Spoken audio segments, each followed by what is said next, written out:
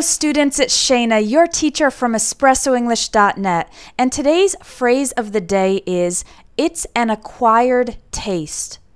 If you say that something is an acquired taste, it means it's something that most people don't like at first, but you can learn to like it as time goes by.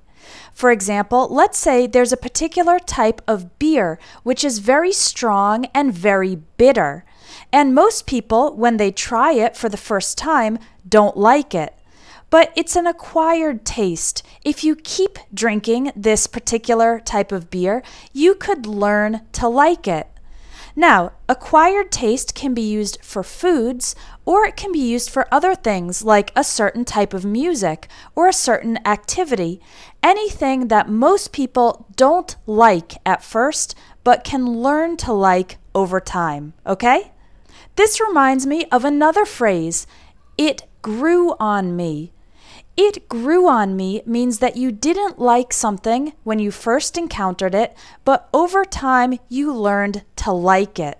For example, let's say your friend lends you a CD of heavy metal music, and initially, when you listened to this CD, you hated this style of music. But then you listened to it more and more, and eventually you learned to like it. So you could say, this CD grew on me, meaning I didn't like it at first, but over time I gradually began to enjoy it more and more.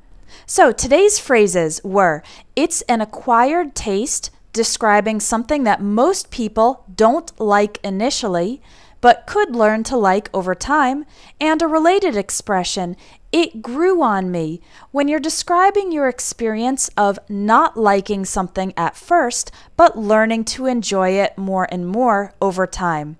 Thanks for watching, and I hope you'll visit EspressoEnglish.net for more English lessons, courses, and ebooks that will help you learn common English expressions.